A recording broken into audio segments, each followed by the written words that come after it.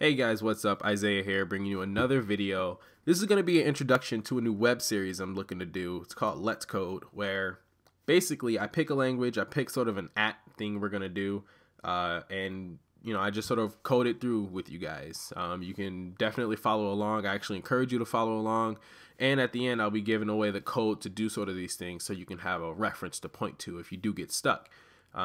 But ultimately, some of the most requests I get from people is, how did I make that calculator game? Or can I provide the code? Or can I do this? Or can I do that? How do I get into making games or apps? And basically, this series is going to be sort of an introduction to that. It'll show you how to first start with coding, how to understand the concepts, and how to build onto bigger projects and things like that.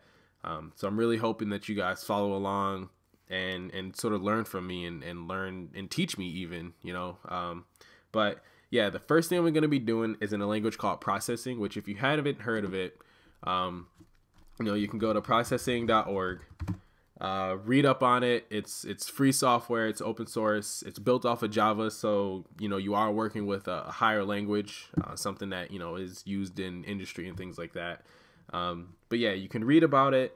They actually have a bunch of tutorials and tips and everything on here. But you're going to want to go to download, and you can get it for free. If you hit the no donation, you can just download it for free, and it's available on Windows, Linux, and Mac. So definitely do that before going on to the next video, just so that you have the latest software and you're up to date and everything like that, because we'll be jumping in pretty quick and getting a lot of good stuff done. So there you have it. If you have any questions or concerns, definitely leave a comment.